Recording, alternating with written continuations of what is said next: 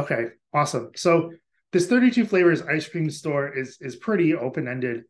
The point of confusion that I'll touch on first, which I think is really a flaw in when I designed this assignment for this week, is kind of how to handle inventory and sales, because I left it open-ended, but I also said, hey, keep it simple and do buckets of ice cream and boxes of ice cream cones. Um, and then I didn't really give any advice or guidance about how to track sales, and I think this understandably has caused some confusion, because to sort of jump to um, let's yeah, let's just use this. Can everyone see this okay in terms of size? Okay, so let's make this just uh, inventory sales, um, and I'll just get rid of. Actually, let me just do it here, because I'm a little more familiar with this one, and I'm gonna screw it up with the other one because I'm not as used to it.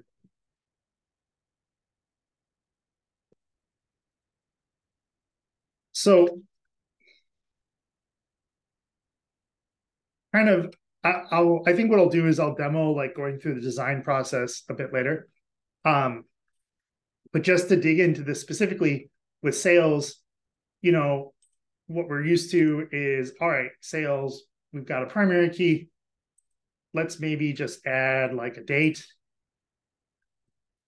I'll just call it like a timestamp for no other reason. Maybe like quantity, and that could be an integer. And so this part I think is relatively straightforward, right? Something is sold, an amount of stuff is sold. The interesting questions come into like what was sold and the cost, right? And the question is like, should this be tracked in here, or should this be tracked really in a separate really this would be a products table. And this is where I think the sort of hints I gave around inventory with like boxes of ice cream cones and stuff are kind of confusing, because you can have like boxes of ice cream cones and like, or buckets of ice cream cones and buckets of ice cream and buckets of blah. Anyway, I think you see where all I'm going. Buckets of cones and boxes, lots of stuff, but sales is like one ice cream cone, right? Or like one cone in a sugar cone or something. So inventory is kind of separate from products, right? Like you can think of it as, if we're a restaurant, our inventory might be, whole chickens, but we don't sell whole chickens, we sell dishes. So I'm going to just kind of put aside inventory for the time being. Um, I left sales open on purpose. And my thought was, well, if people want to, there's no reason why we can't have, this be, why our sales table couldn't just be like this, and just we have duplication of stuff. And then in sort of the next iteration, we refine that. I see that people have kind of moved on past that a bit. And my guess is where a lot of folks have been heading towards is essentially some sort of products table, right? Where we have like a description, and we have, a cost per unit. And actually, what I will just do is use Google Sheets. And let's just open up a sheet here, because actually this, I think, is, let's actually just do it like this. You can go away, and we'll keep you. This is a little too big. So, we could do something like sales, ID, date, quantity, uh, or excuse me, let's bring products in here.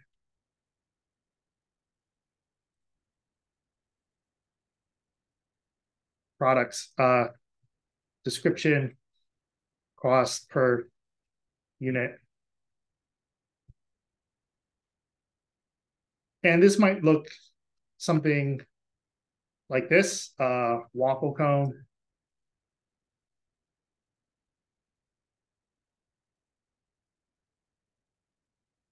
cake cone.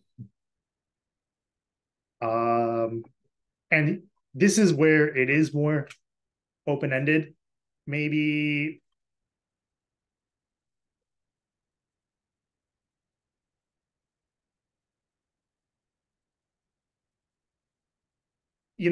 listing all the flavors is probably not productive, though we could.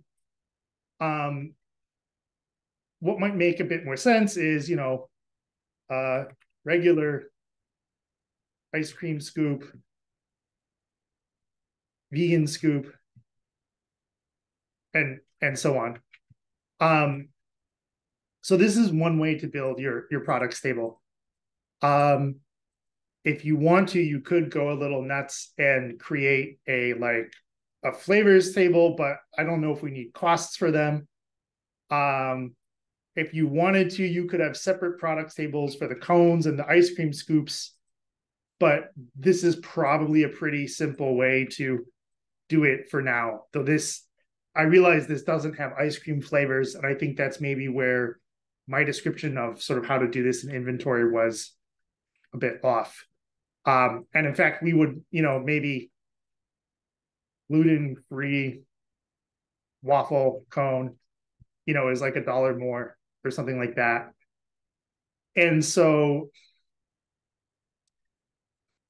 here, we actually do run into problems with this, because for a sale, how do I link these things, right?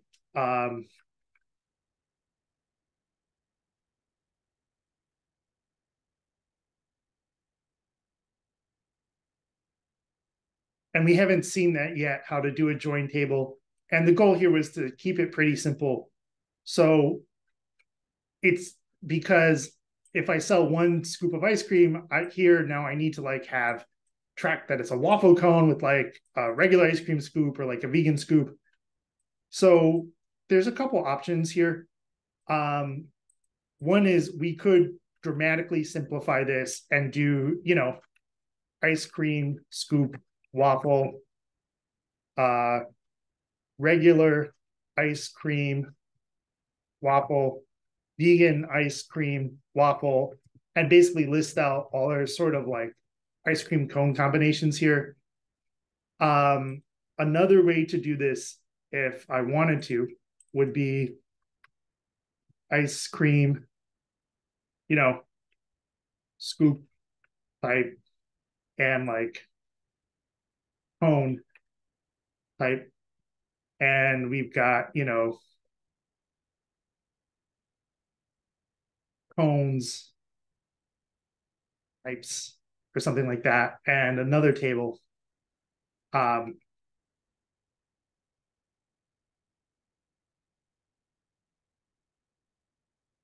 Ice cream types. And then for each of these, there would be an ID, description, and a cost. And now, let's see here. I have to make this a correct key relationship. Yeah, I think this is going to be one. I think that's right. Yeah. The ice cream type can be used for many sales. Each sale is going to have just one ice cream type in this scheme.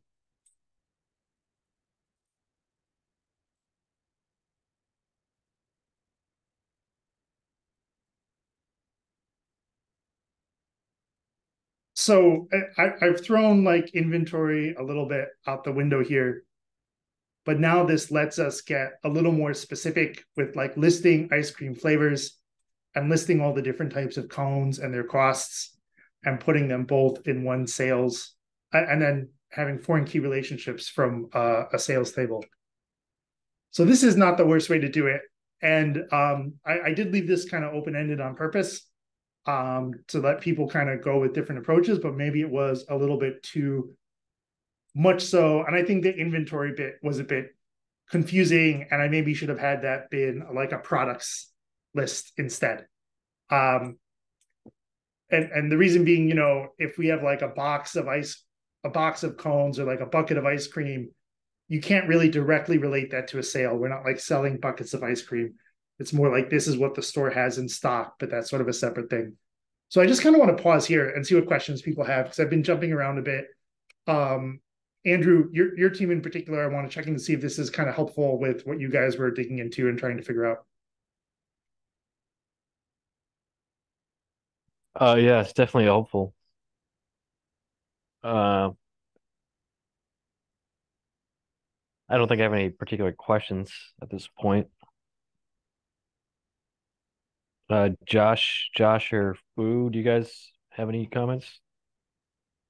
Yeah, I kind of went about the ice cream problem the same way. I didn't make a separate inventory table. I made a ice cream table and a cones table, and um I didn't include like cost, but I did have like is the is the like what is the flavor for the bucket of ice cream, and is it gluten free?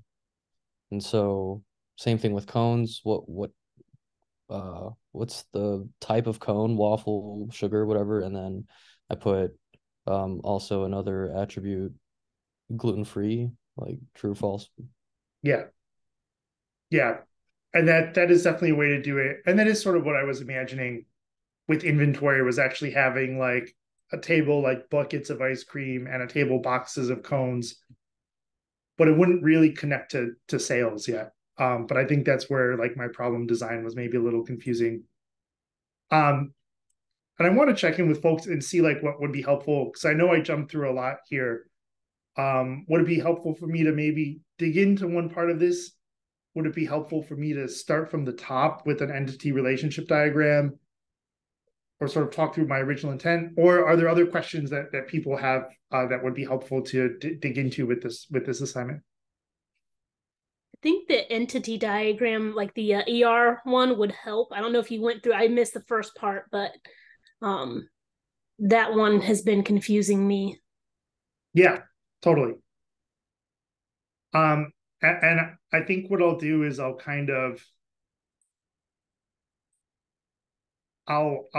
build that up, and I'll kind of speak on. I think I'll kind of follow what I put here, and then I'll kind of talk about I think where the assignment went wrong, but just so that we can have some sanity. Um, and the other thing I want to pull up is the sort of like steps of this. And I think this will be useful to see. And I kind of figured we'd be doing this one way or another in the review, whether it was me or someone else. Can everyone see my screen okay with this split and read stuff? Okay, awesome. So the idea here is let's build the entity relationship diagram and then worry about the data. Um, so it, in fact, let me just open up Sublime Text just so I can get something to write here. And let's start with this. So I just want to put all my stuff in one spot. And this is what I like to do. Like when I'm working is I just like to get everything in one spot.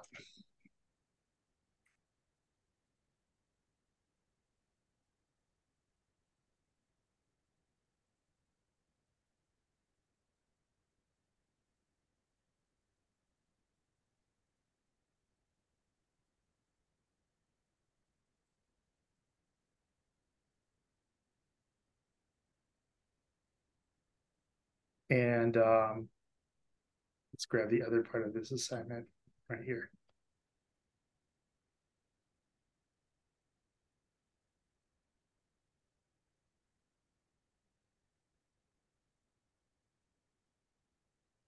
So this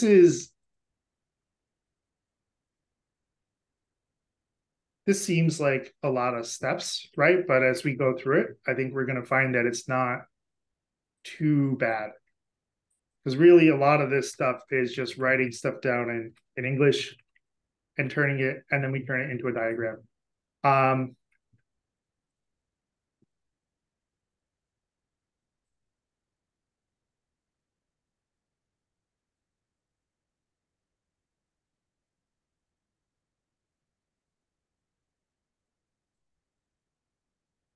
And this stuff we can just need. So basically, we want to write just a bunch of sentences describing what we're doing here, right? And what we want is, if I'm going to look at this problem, we've got an ice cream store, and the ice cream store has inventory.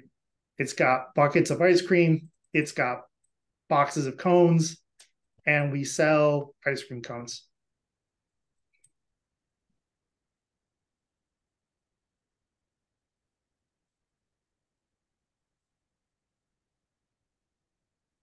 Sell ice cream cones to customers.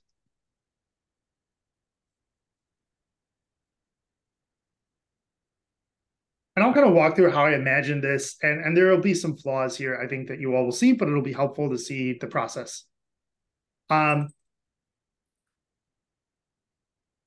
There are different flavors and kinds of ice cream cones and of ice cream and of cones. Right. Employees and hours. Employees work at a store, and a store sells ice cream cones to customers. Employees log hours at the store.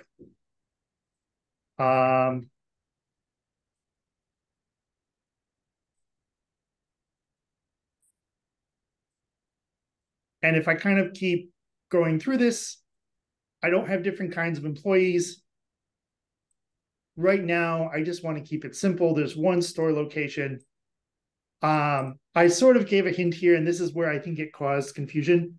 I said, let's just treat buckets of ice cream and boxes of cones as two separate entities. And I know that the other examples we saw don't do this with like one products table. And here too, I think I needed to provide a little more specificity.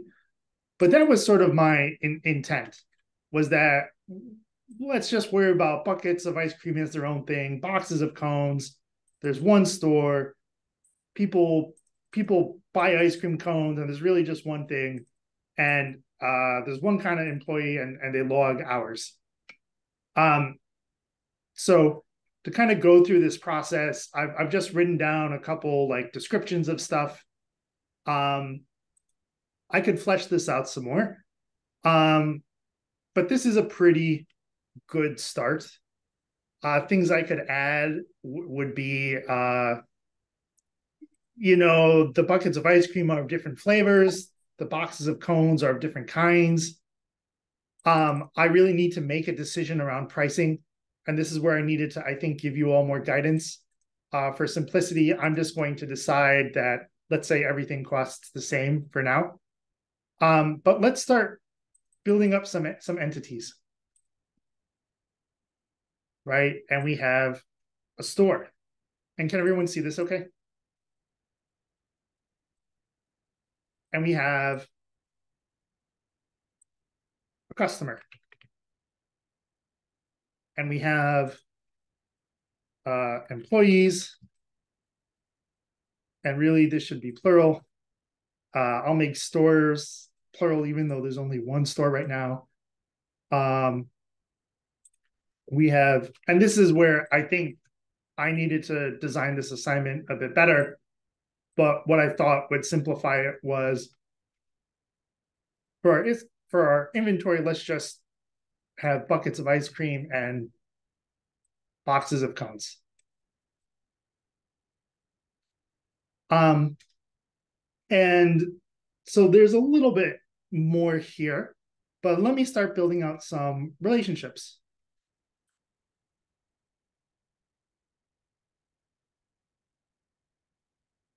Employees work at the store. Each employee only works at one store, and a store has many employees.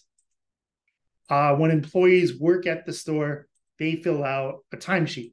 And I designed this problem, so obviously I'm going to be able to move through this faster. But this was sort of the original intent. So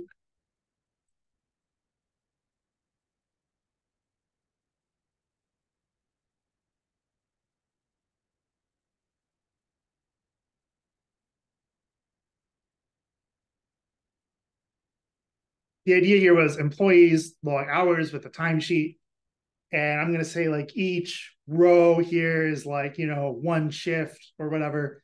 So employees will have like multiple timesheets and time,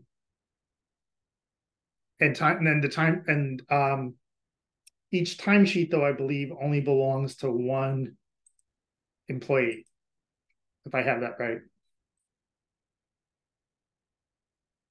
And so we need a couple more relationships in here. The store has an inventory.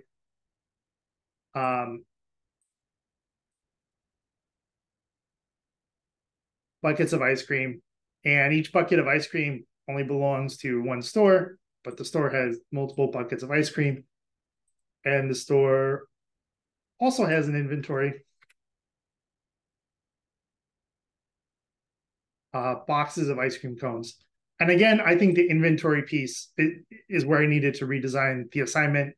So I think really that should have been more about like a products table so we can better connect it to sales. But that, that's something we can revise, and it's also why it's good to go over it now. So again, the store has a bunch of boxes of cones. Each box of cones, it's really only in one store. And customers buy ice cream from the store, right? So there's sort of a missing piece here. I could add a relationship like customers purchase from store.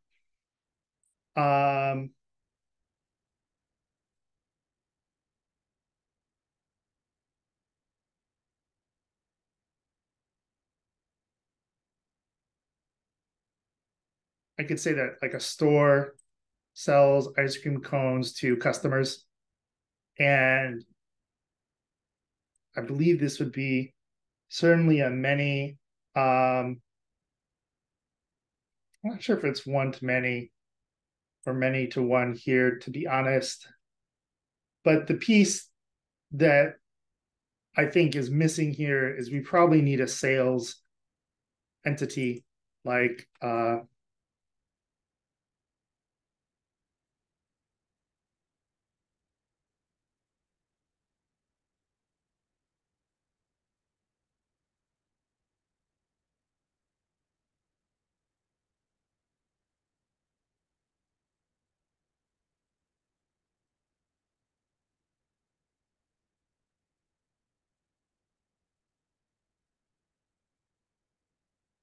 and maybe what we want to do is we have customers buy the ice cream cones.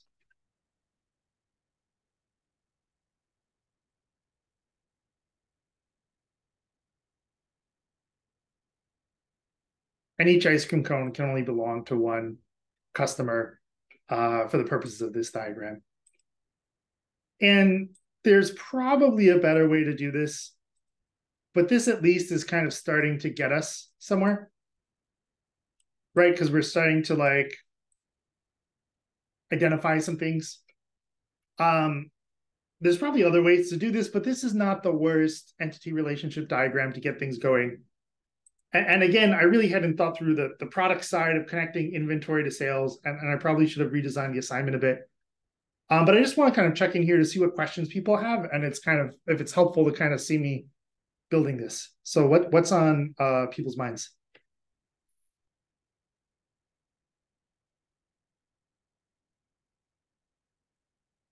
Well, it's certainly helpful to see it being done. I can say that. And is it starting to make a little more sense as like a design tool and a design process for like a data model for a database?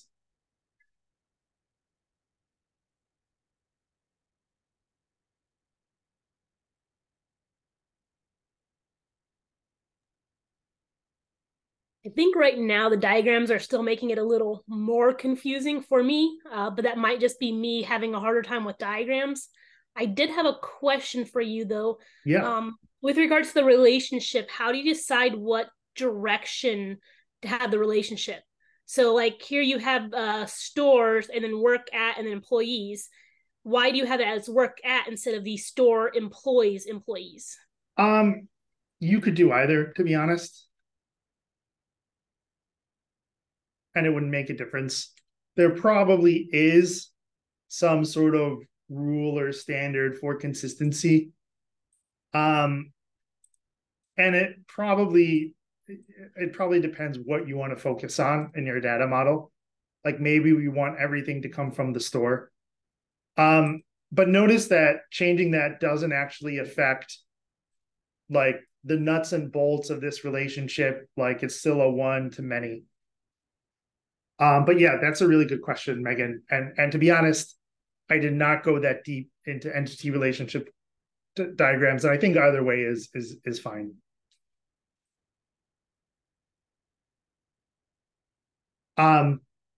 So I hear that this may be a little more confusing than we had hoped. My hope was that actually doing this at a bit of a higher level would help with design. And maybe that's not the case. But would people like to see me maybe turn this into like a data schema now with like draw SQL to see what it looks like as actual tables? Yes, please. Absolutely. Yes, please. Yeah, let's do it. So I think that's a little. So let's grab this. And can everyone see this okay right now? Yes. Awesome. So I'm skipping the step I encouraged everyone to do of like adding the attributes because I hear that this is a little confusing. What ends up happening like is the attributes end up becoming columns on our table, like hours worked. Like that's going to end up as a column on our table. But I think it's probably easier just to build the tables and add the columns in there. And then maybe I'll just go back and add that stuff. So, and give me one moment, folks. I need to very quickly shoot someone a message. Hold on one sec.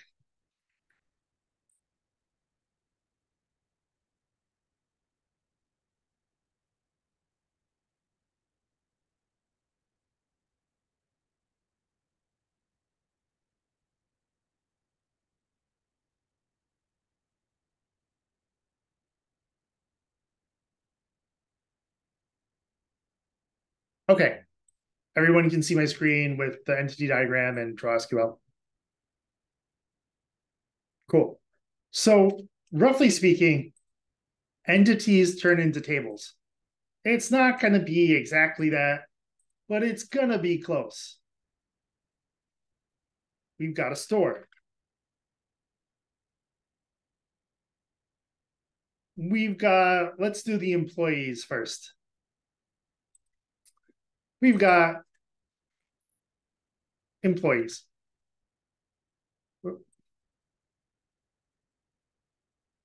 And I think I'm going to have to unzoom this a bit. And let me make this lowercase just for consistency.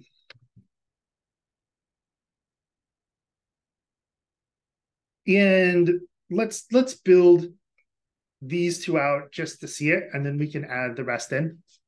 So employees need some information. So I'm going to set that those are sort of the primary keys. And let's add a column here. And let's just give the employees a name. Let's keep it simple. And I'm not even going to give the store anything else right now.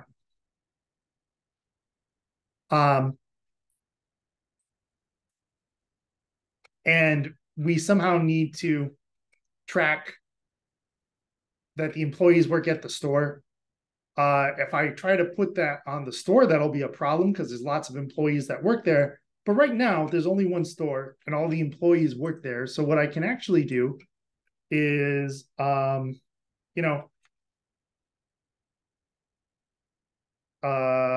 store ID. And I'll just make this works at store ID to make it even more explicit. And let's go ahead and draw a little foreign key relationship there. And let's update this. This should be a one to many, or rather a many to one. Each employee only works at one store, but the store has many employees.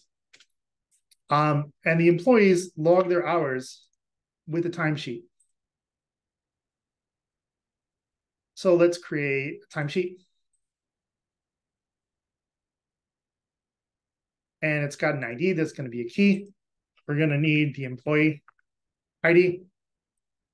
And we're going to need hours worked. And the employee ID is going to connect to there. And I believe, let's see,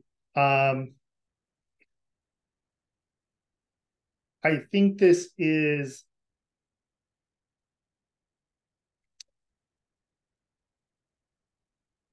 let's see, this one I always get a little confused on. ID, employee ID, hours worked.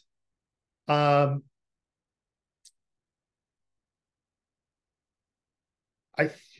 think one, two, this might be a many to many. We'll have to figure that one out, but I don't think it blocks us from building out the table. And let me maybe move this around a bit so it's a little easier to see. So let me go ahead, in fact, and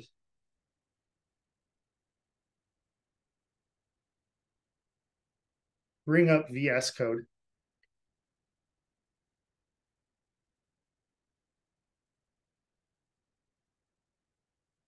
Give me a sec here just to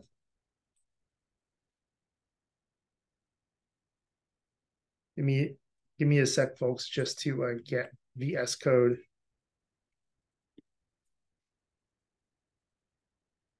Oh, there we go. So I'm going to just script Postgres. I'm in demos and notes.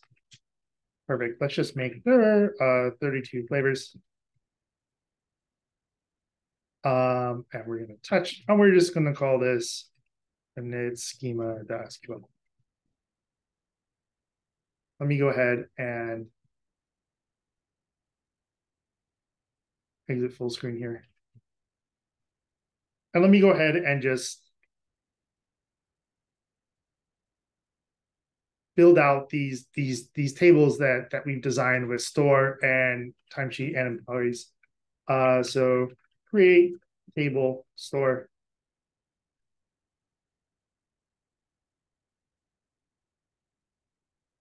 employees,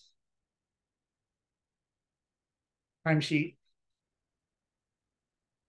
ID, serial, primary key, and I should probably make sure I'm just going to use this as my reference code as I build this out.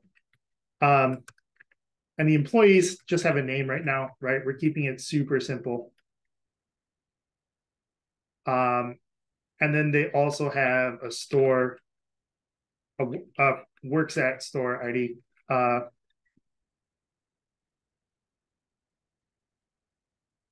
I believe we do it like so.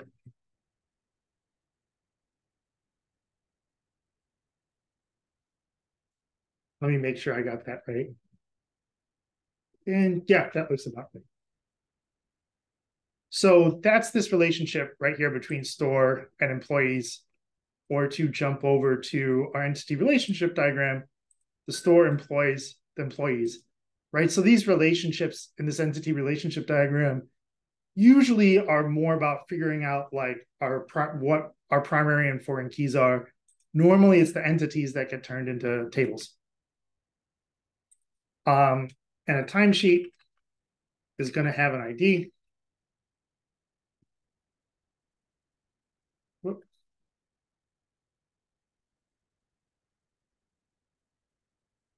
It's going to have, I'm just going to give it like a date for simplicity.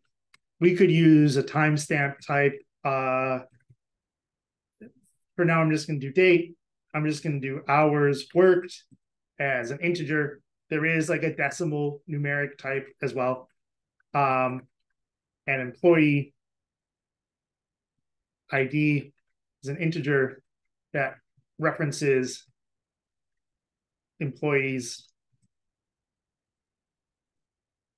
ID. So I think this will work, and let me create a bunch of timesheets for the same employee. And in fact, we should test this out by creating this and inserting some data. So I might do that in a moment, but let me pause and check in and see what questions people have. And is it helpful to kind of see the connection between, all right, I'm like making this diagram and this is what it looks like turning this into SQL? Yes, Awesome. definitely. Awesome. So I think I will run this stuff to make sure I haven't made any mistakes. Let's actually create this database. So like, and if I do connection info, if I spell that right. So I'm just connected to the database for my user, which is not what we want. So we're going to create a database named 32 flavors. And I keep forgetting Postgres does not like numbers in database names.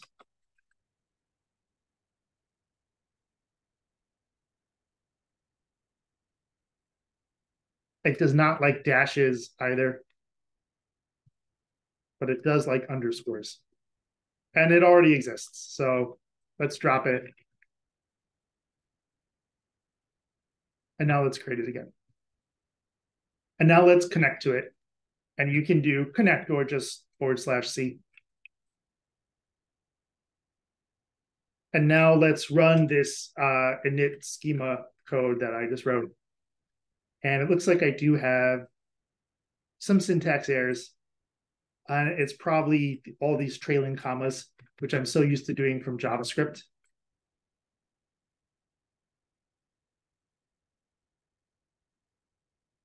I wish VS Code really should be giving us hints about that in the browser.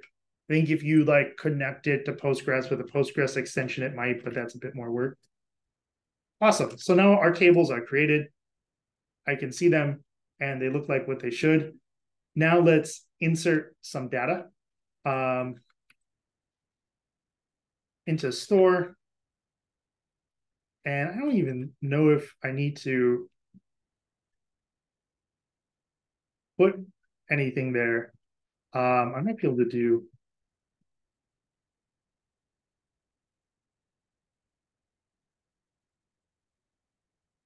Yeah, this is a little bit of a trick. Default does things that Postgres will create for us, like the ID. And in fact, for the insert statement, you don't need to list, the column names like that and so on. If you give them in order here, as that they are here. But I think it's a little easier to make it explicit. We could even just give the store a name for simplicity's sake, and in some ways that might make more sense, to be honest. But so now we've got a store, and now let's create an employee. And I really should be putting this in an SQL file to make it easier to reproduce this, but that's okay for now. So let's do works at store ID name values. And let me just do a little screen managing.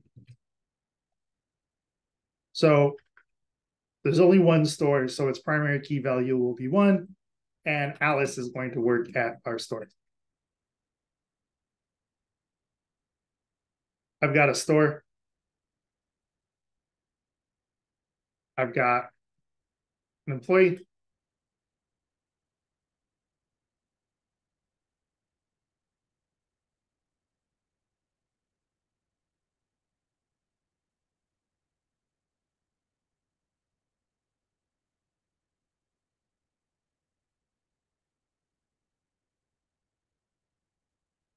And I can do a join, though there's not a lot of interesting information there yet. Now let's make a timesheet.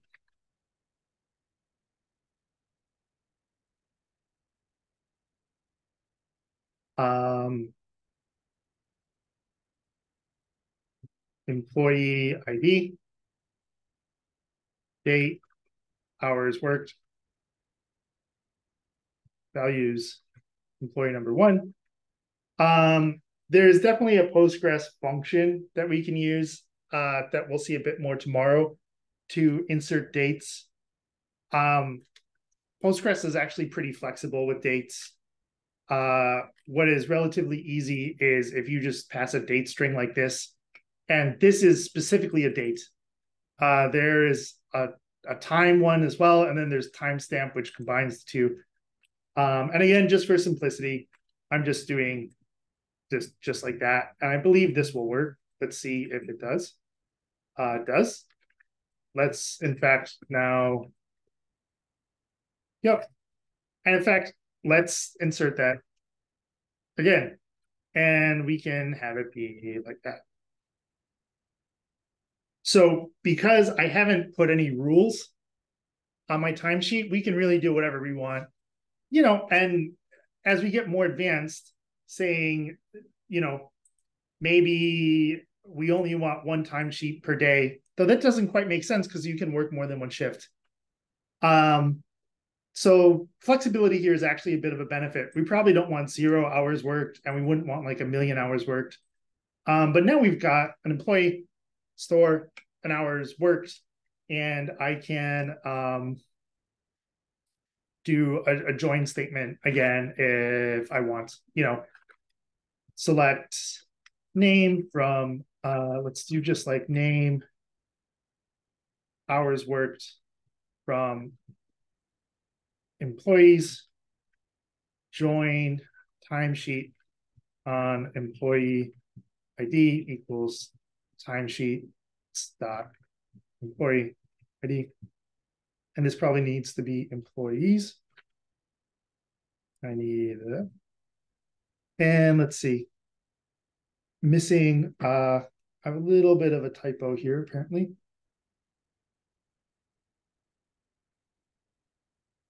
And let me simplify this a little bit just to fix this. And I don't want to spend too much time on this because I want to get back to the schema design. But just to make sure that stuff is working. Select star from employees. Issue here is probably well, one problem is certainly timesheet should be plural. So I think I just have a syntax error in my join.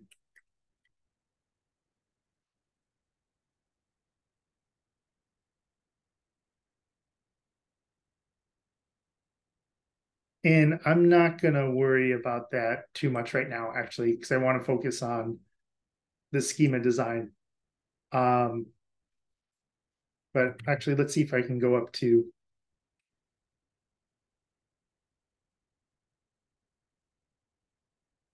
select star from store, join employees.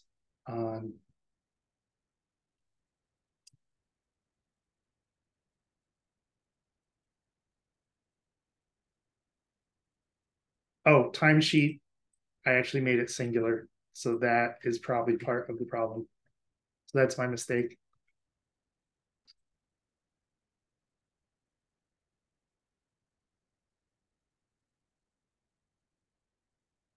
So I will say a common gotcha is like singular versus plural table names. Try to just name all tables plural, which will take a little practice, but that's the convention and you're going to want to do it one way or the other. So I did goof up a little here.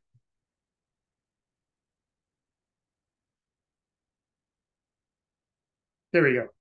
And so I can see like Alice's timesheet, and tomorrow we'll learn how to like aggregate and put this stuff together. So what would people like to see next in terms of building this out? Sales, inventory. I didn't really deal with products. Note that we don't really connect the sales to inventory at all. And that's, I think, maybe where like the assignment design was a little off. And just to go back to attributes, table attributes, by the way, the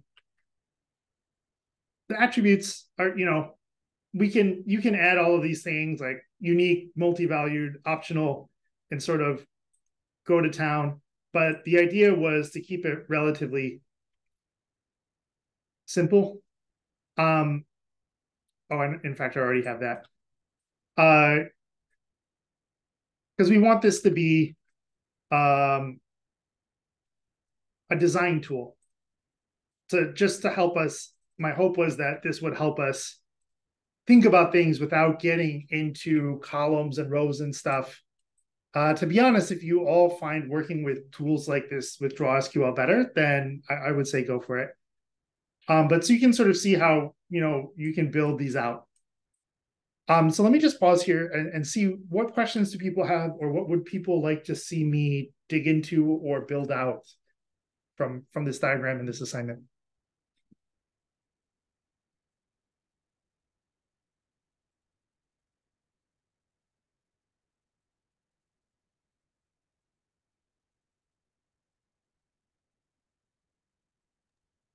Yeah, we can do sales. Sales. Does that sound good to folks? Cool. Yeah, sounds good. Hey, Okay. Adam, you are going kind of fast. We're not supposed to be coding along to this, right? That was not my intent. No. Got it. Am I going too fast though? If so, I apologize. Should I slow down a bit? Sure. Okay. Cool. Thank you for letting me know. I appreciate and need the feedback, because sometimes I do lose track of the pace that I'm moving at. And also, if folks aren't asking questions, I'm just sort of assuming that people are absorbing it and it's making sense, because I have the Zoom grid open, but I can only sort of tell so much over Zoom in terms of what's connecting and what's not, without, it's a little different than a live classroom. So sales, there's a lot of ways to tackle this one. The simplest way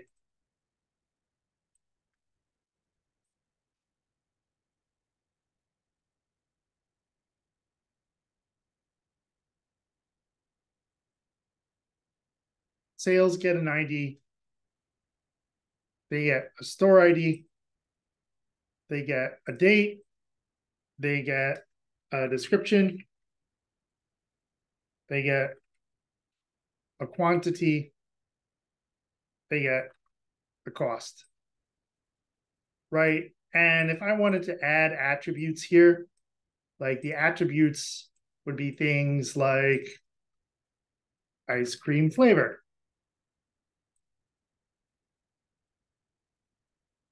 cone type. I said to keep it simple, so we're not going to worry about number of scoops. And then we would have just maybe quantity, like 1 scoop, 2 scoops, 3 scoops, or I'm sorry, like number of cones per order.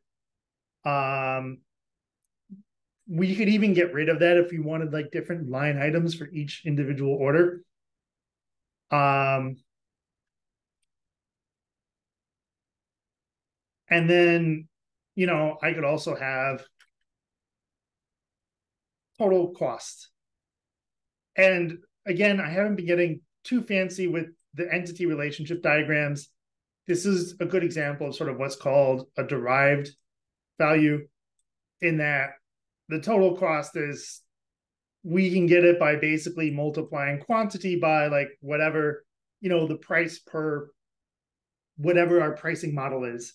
And I left that deliberately open, but maybe that's where I needed to give a little more guidance for an introductory assignment. So for sales, and in fact, let's make this even more specific. Ice sales of ice cream cones, because we just have that one product, an ice cream cone with a scoop.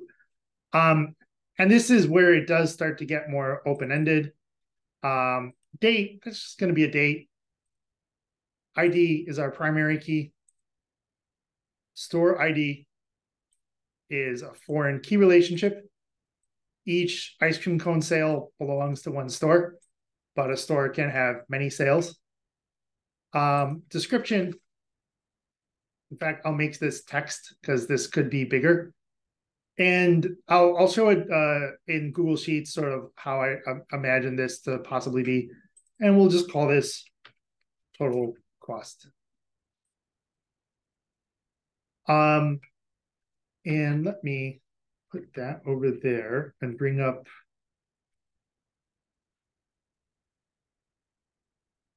Let's put this here. Let's put this here. So let's say now we've got sales, we've got ID. In fact, really, we've gotten rid of this products. We haven't created that at all.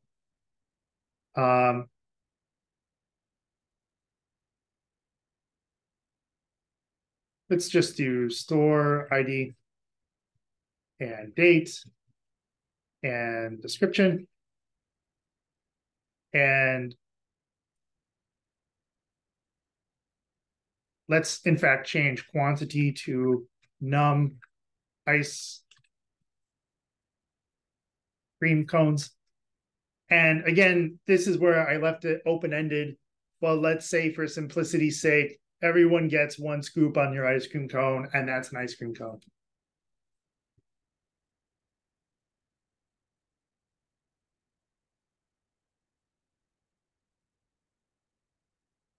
And then total cost. So this is where we start to get more complexities. This part is relatively easy, everything's sold from one store. Date, also relatively easy. Description, vegan, vanilla, ice cream, gluten-free waffle cone. Let me do a little text wrapping here.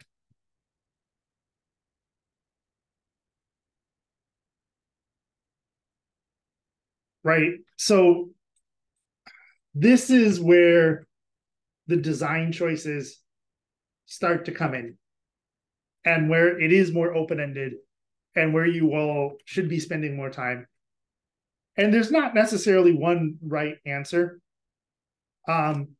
Inventory, by the way, again, I think I really should have switched that over to products a bit, because it is kind of disconnected, and I can see how that could cause confusion. Because, buckets of ice cream and them having different flavors and boxes of cones with different types, that's great. But then we can't really use that to sort of help structure our sales data more. And so that's the piece that I think was really missing, like the products list. And there are a number of ways to do this, but it's not uncommon to see this. You can search by string in through SQL columns, and that's often done. Right. And so basically someone is like manually entering this information that gets stored in the database, and we don't really have a lot of structure here. Is this ideal? No. Is it workable? Yes. And is it reasonable for like a first simple implementation? Yeah, it's not too unreasonable. And here's where it gets interesting in terms of design choices, and where things start to expand. So let me just pause here, especially because I know I have been kind of tearing through this a bit. And what's on people's minds, and kind of what questions do people have?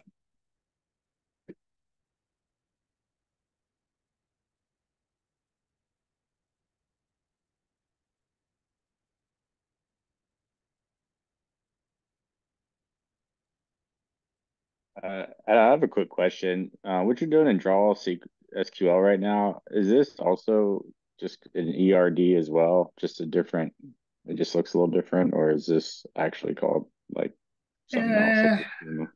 It's a good question. I'm not sure, to be honest. Like, if you go to this other site, DB diagram, they call it entity relationship diagrams.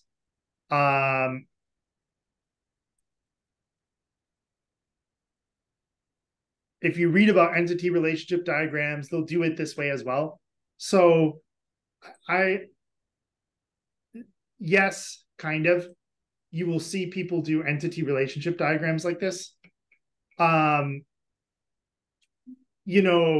you like have actual like tables, this does get a little more specific, and like a more formal entity relationship diagram, like explicitly naming the relationships, being able to give like these different properties for attributes can be kind of useful. And if you think back to object-oriented programming, you could see how something like this could help you break your program into classes as well. So short answer is yes, sort of. Got it. I was just thinking, like say you're like in a job and you're tasked with doing this for a project, you typically maybe like build something, and then you're gonna have probably meetings with other like stakeholders who are gonna align on, the relationship diagram that you built. It's right. Like it would, something like a process like that would probably take place. Yes, it would. And realistically, as a junior engineer, that would probably take place prior to like you being assigned any work. Okay. Yeah. Like normally they'll like mid-level or senior engineers are involved with that. A lot of the times, honestly, the database already exists. It's less common in junior software engineer interviews, but mid-level software engineer interviews, sort of a system design interview where they do ask a bit about database schema design, isn't uncommon. So yeah, in terms of a job, in a technical interview, will you be asked to draw an entity relationship diagram? No. Will you probably need to do it on a job? No. Will you need to be able to think conceptually about how the data is organized at a higher level? Yes. You know, and to be honest, part of my hope with this and sort of the explicit design process was to get people thinking a little more about that higher level abstraction before diving into tables and stuff. Like this stuff has a lot of overlap with like things with like product design as well. But you know, if you think about let's say this is my personal project. I need to build the backend. I need to design my database. I need to write my endpoints. I need to create my front end pages. A diagram like this can help me with that process because I can use this to figure out data models. I can use this to think about like, all right, the customer buys ice cream cones. We need a sales page. The employees need a timesheet page.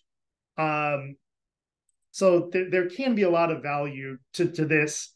And I would say that most software engineers, either consciously or unconsciously, think about stuff sort of at a higher level like this. And that's really the value of this tool, not like the diagram itself, but more like thinking a little more abstractly and then being able to break it down into like tables and SQL and stuff like that.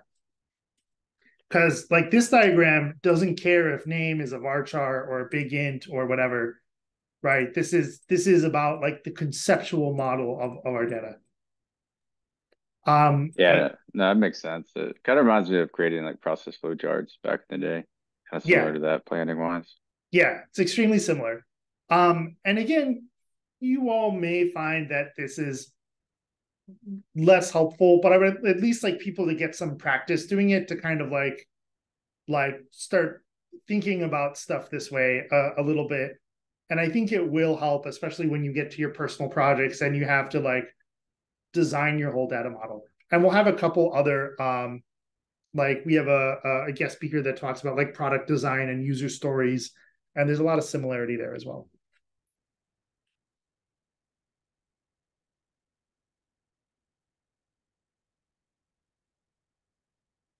What else is on people's minds or that would people like to see? We could write some SQL. We could talk about how to break this into a products table. Is there anything in particular that people would like to talk more about or dig into more?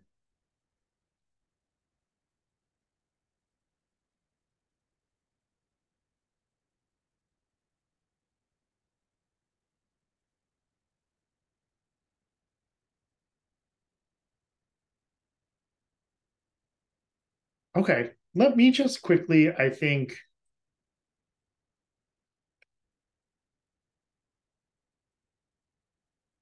show one way to deal with products as opposed to, say, inventory.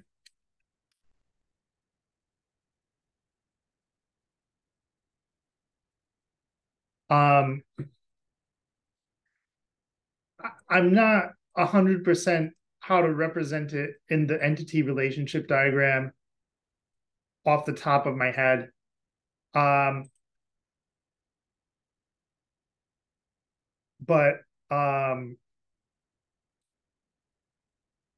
it might look something, I think I'll just break my rule and kind of dive into showing it here, which is essentially like, let's make a table named ice cream product types, and we'll give it a description. Actually, we'll give it a name. We'll give it dairy free as a Boolean. And actually, let me go ahead and do it here, because I do think this is where this can be useful if I can get my diagram to navigate. Let's see here.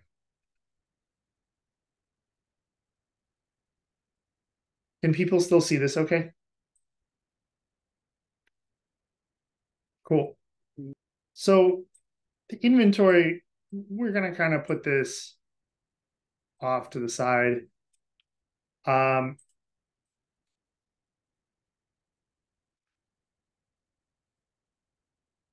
Let's make an entity that's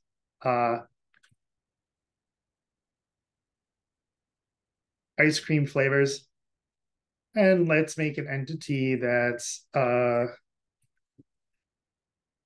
types.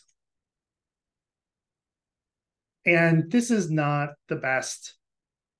There is probably a better way to do this. But let's add a relationship here. And let's say that, like, right, a sale consists of these product types. And as I said, this is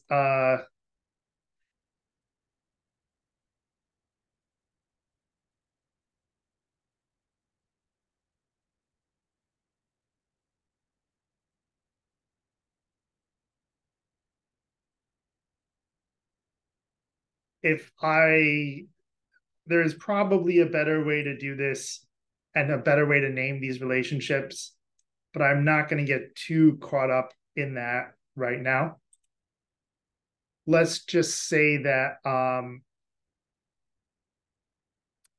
our sale consists of ice cream flavors. And for simplicity, let's say that each sale has one ice cream flavor. But, you know, let's see if I have this right, actually. I think that's right. A sale can have many ice cream flavors. An ice cream flavor can be used in many sales, but each sale only has one.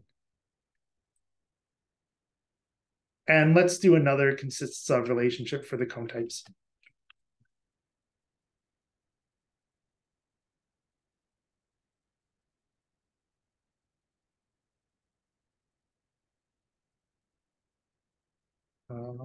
Where are we? There it is.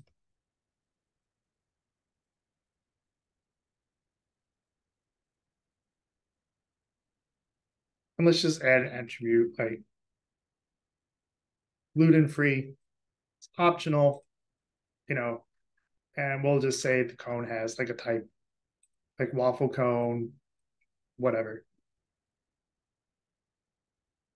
And we could draw a relationship between the store and these as well.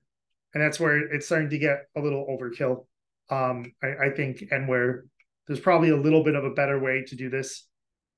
But the main thing I want to illustrate here is, you know, say flavor. And dairy-free as an optional value. And so if I'm doing it this way, I'm going to create two different tables. And let's see what that looks like.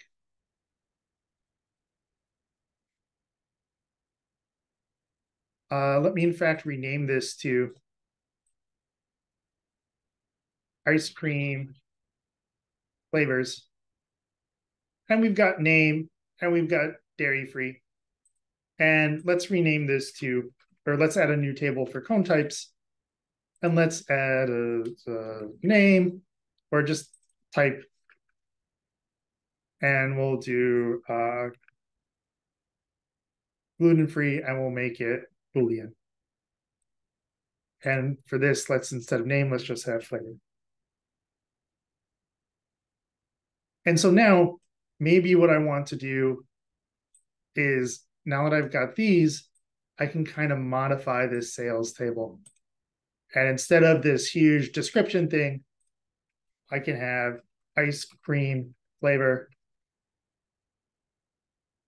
ID and cone type ID. And I can get rid of description And now this is going to look something like this.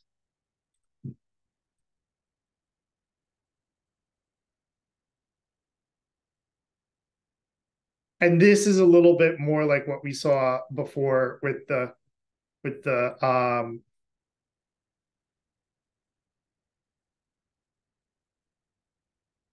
example from this morning. And this is, I think I should have maybe had the assignment move in this direction a little bit, which I think would have lined up with stuff more. And I want to just check in to see if this makes sense to folks and if folks have any questions.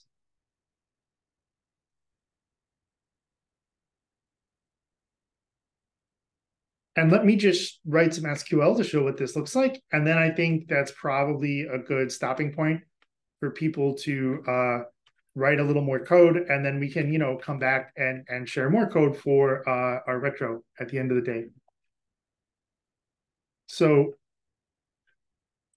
just to kind of show what this stuff looks like, let's create a table of ice cream flavors.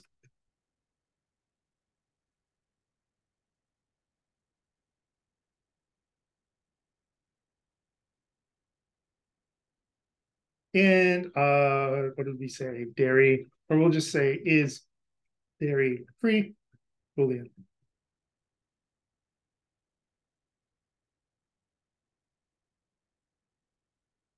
And we'll name this cone types. And this, instead of flavor, will be type. And instead of is dairy free, this will be is gluten free as a Boolean, right? And there is a way to specify there's a not null argument, right? I could do this because we always want our ice cream cone to have a type. We always want our ice cream flavor to have a type. If I don't specify that, we can always leave this empty.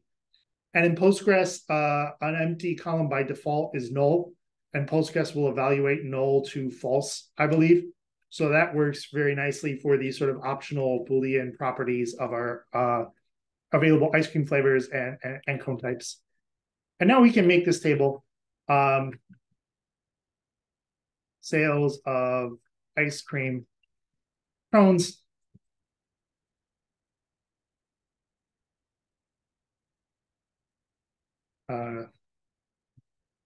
There we go.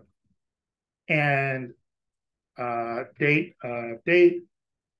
and ice cream flavor ID, integer references ice cream flavors ID.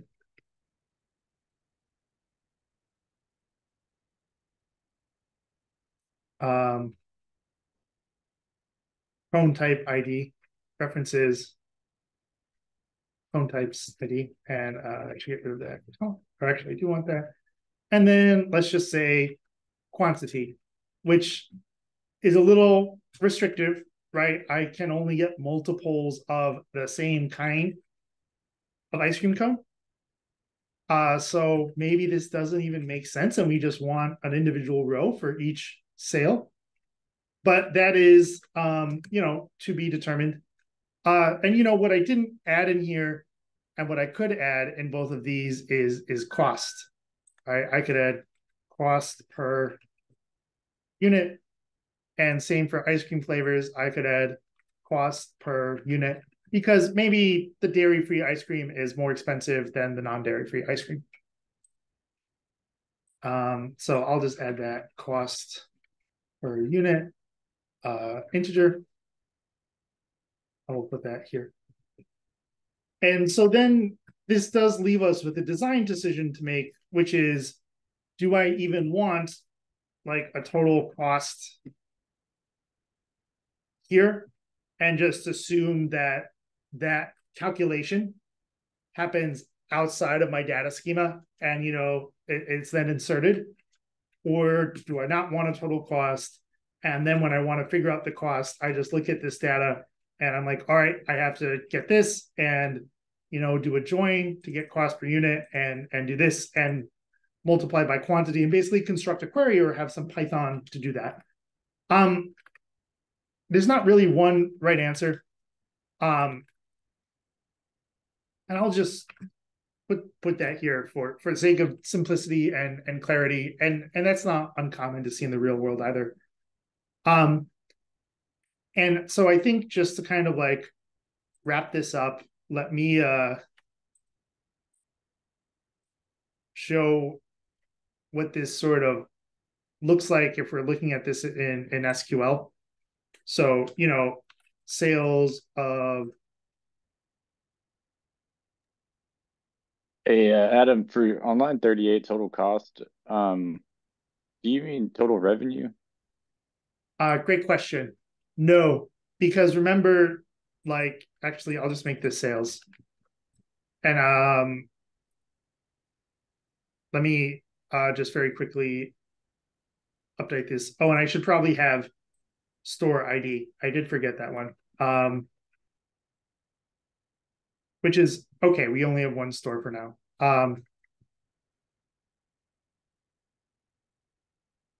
I think you'll see what I mean in just a moment.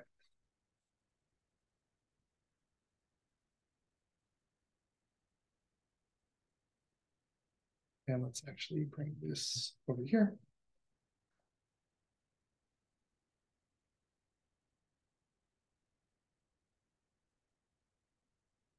So let's just say, you know, sale 2023, 11, 14. Right. Let's say that's vanilla. That's a waffle cone. There was just one. So at this point, it's basically the cost of this specific sale. And, you know, this has to be computed somewhere else and entered in the way that we've designed this. Our database is not going to calculate that for us. We could write a query to look at a sale and look at the cone type and get the cost and the flavor and the quantity and add it all up. And we'll see how to do more of that tomorrow to calculate the cost. But that doesn't happen here. So this is basically derived elsewhere. Let's just say the total cost is 2. Say if we got 2 of these, total cost would be 4. So that's why I was sort of saying before, there's an argument to be made if you want total cost there or not. Does that make a little more sense in terms of what this total cost column represents? Like total cost per sale would be more explicit. Yeah, no, it makes sense. I got a little mixed up. No worries. I know it's when you're designing these, remembering that the rows are like individual specific events and not like these whole aggregate things is a bit of a journey. Okay. We've got stand down in 30 minutes. So I do want to wrap up in a little bit to give people time to work or take a break. What questions do folks have, or what things would you like me to dig into a bit more on this, if anything?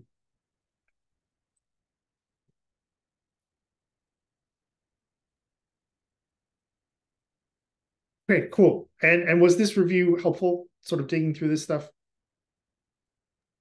Yeah, definitely. Thank you. Okay, awesome.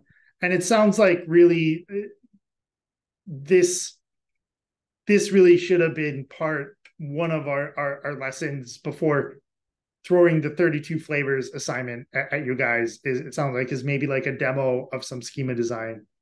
Is that kind of what I'm hearing? Cool. Okay. Awesome, everyone. Thank you very much.